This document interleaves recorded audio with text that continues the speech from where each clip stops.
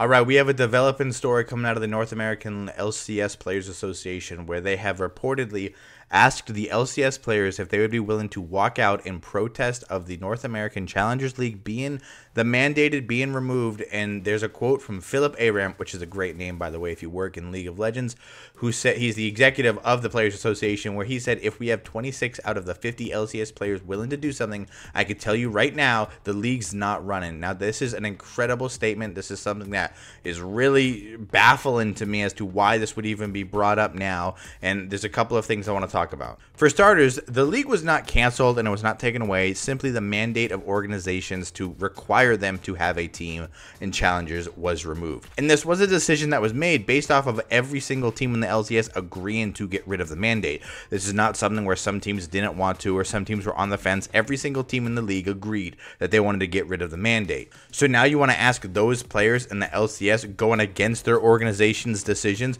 going against the wishes of the owners of these companies to potentially give up their professional career, their professional split, go against them in hopes that a smaller academy team can play that will inevitably replace them on the team. And to be honest, I really scratch my head as to why this is such a big deal. I understand you want to develop talent and you want to develop team, but making it a mandated thing is never going to be an issue. And I guarantee you right now, if it is mandated again that these teams have to have academy-held teams, they will have the worst minimum players that they could possibly have. They'll have family members, they'll have people doing it for free who don't want to play just so they can fill their spots. It's not like if they decide to bring the league back that the talent level is going to skyrocket. But here's just a quick video. If this does happen on Sunday, I anticipate making a much longer video. But let me know what you guys think. Are you guys excited about this? Do you even think it should happen? Or do you think it should just kind of die out the way it is and we should move on towards summer split? What are your takes? Make sure to comment and let me know.